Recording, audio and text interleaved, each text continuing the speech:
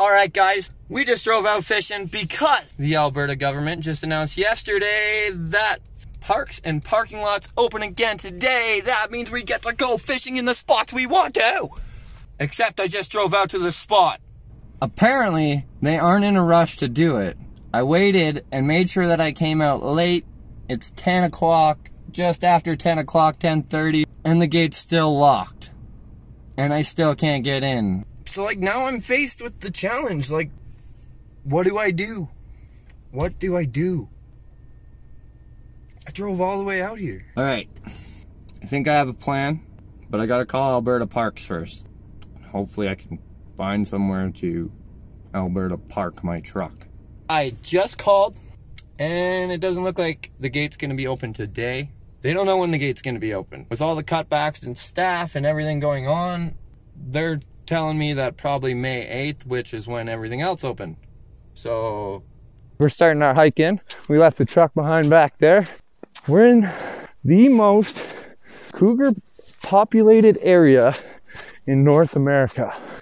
Let's not get eaten.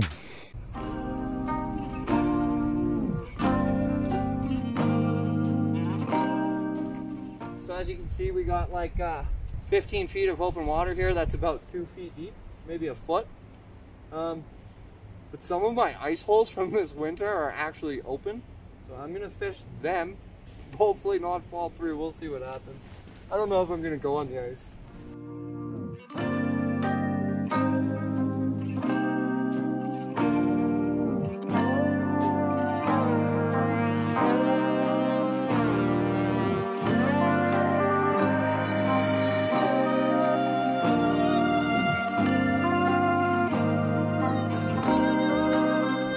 As I began to move around the lake, the sad realities of the harsh winter had set in.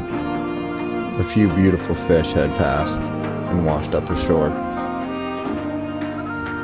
I continued my travels through the woods into the creek below, hoping to find some fish.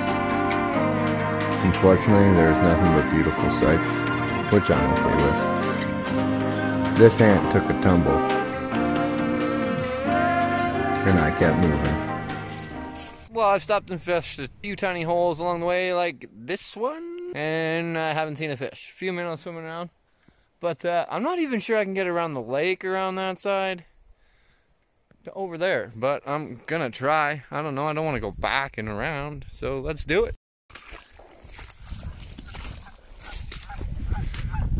So I'm not necessarily known to be a genius, but be careful when you're walking in that stuff. All of a sudden you'll just be waist deep in water. Great. Well, I've made it to the very back, guys. I'm walking through almost knee-deep snow. And the lake's completely frozen. That's just the way it goes. Once I reached the back of the lake, fishing desperation started to set in. I began to pitch into some tiny little pockets of water about 2 or 3 feet deep around a patch of reeds. I quickly gave up and started walking through the fields of crocuses, only to come across my first snake of the year. Shortly followed by this guy, quite photogenic. Alright guys, I think I found the perfect trolling lane in this crack here. Let's get it. Yet another absolutely ridiculous idea.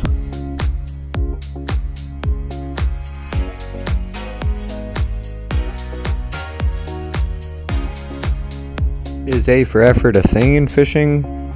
I don't know.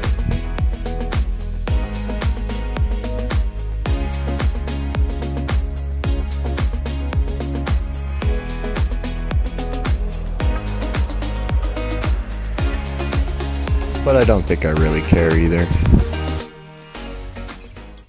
I just seen a bunch of bait fish swimming around. Looks like a little minnow.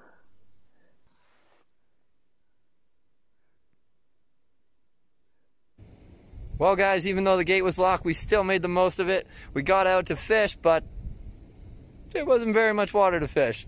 we had fun anyways. We checked out the creek below the lake. We walked around the entire lake, which I haven't done before. And we checked to see if there was any winter kill. Unfortunately, we lost a few beauty fish, but I mean, there's still a super healthy population in the lake. Anyways, guys, we're gonna hike out of here. We gotta go get some gear in preparation for sturgeon season. We're gonna go meet up with the homie Corbin. So, I'm gonna hike out of here, and we'll talk to you guys next time. Peace. I was walking up the hill. I guess I should stop walking and film this. Seen some garbage. Full pack of Berkeley atomic teasers. These things slay. Stoked. Rack it up, I got a bit of the